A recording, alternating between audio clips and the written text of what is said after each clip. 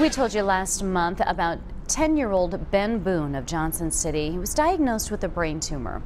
Doctors say it is cancerous, but they have removed it. Ben's tumor is staged at 0, which is a good sign. Doctors were able to remove it before it grew in size. Tonight, his family is on their way home to Johnson City for a break before he goes back for treatment at St. Jude in Memphis. They're starting proton beam therapy to irradiate his brain and spine. This type of tumor has a capacity to seed and spread throughout the spine. So I want to make sure that that doesn't happen.